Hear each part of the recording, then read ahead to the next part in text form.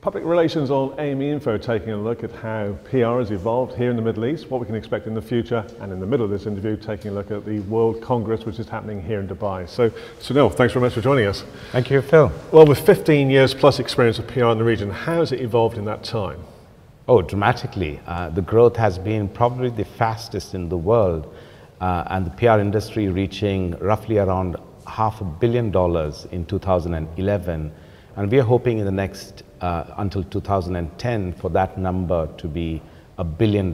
So it's a very large industry, generating a lot of jobs, and obviously bringing a new discipline of communication and PR, which is adding great value to the region. You mentioned the business value there, but there's also been a lot of changes in terms of elements of, well, media, social networking, things like that, which perhaps we can speak to in a moment. But the 20th World Congress is taking place in Dubai, so that's a key event, not only for the PR industry, but also for Dubai itself. What can we expect?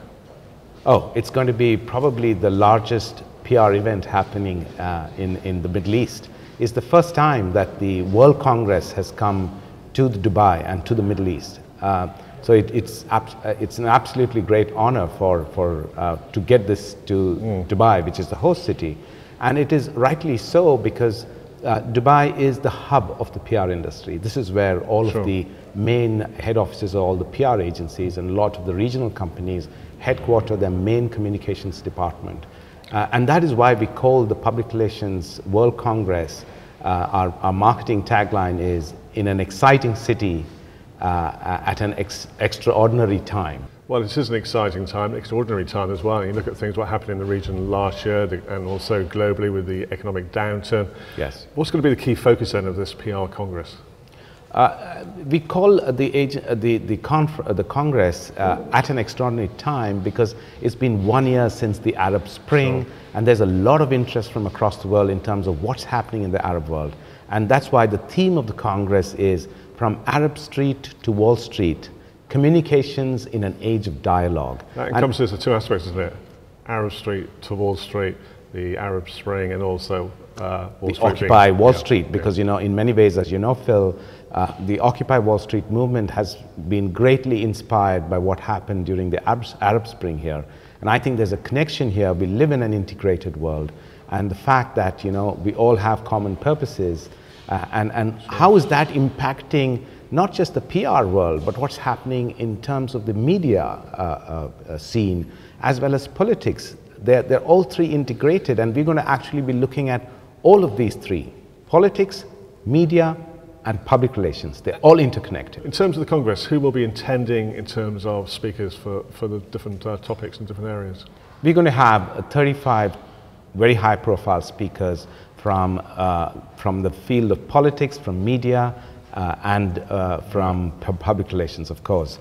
The headline speakers are Dr. Anwar Ibrahim, the former Deputy Prime Minister of Malaysia, who now runs the opposition group Keadilan Party, and he will be one of the top keynote speakers in the politics session.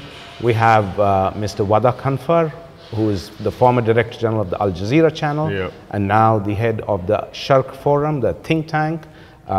He'll be leading the media spokespeople, and Lord Bell from Chime Communication in London, who will lead the speakers from the PR sector. So a lot of speakers, we can't go through all of them now, but in terms of people attending the conference, being a World Congress, where will the delegates be coming from? The last Congress, the Congress is held once in 2 years. The last Congress was held in Lima, Peru, where we had over 500 delegates come around the world.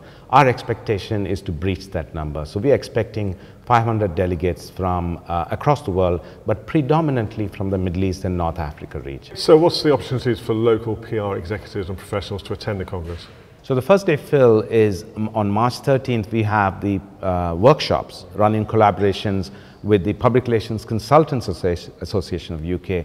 Two very timely subjects. One is how to construct a PR campaign and how to do a digital strategy. And we're getting top-class facilitators and faculty from the UK. Day 2 and 3, which is 14th and 15th of March, is when the Congress will be held, where all of these 35 speakers are going to be, discussing all these subjects, which is going to be a fantastic. People can go on to our website, which is prwcdubai.com, and register. There is a fee for delegates for the workshop as well as for the Congress, which is a reasonable fee. And we think the value that the Congress will bring to, especially to young PR professionals, will be tremendous. So the Congress, a good opportunity for anyone involved with public relations. And let's finish off. And we started off by reflecting back on the past 15, 20 years. How do you see PR evolving over the next 15 years?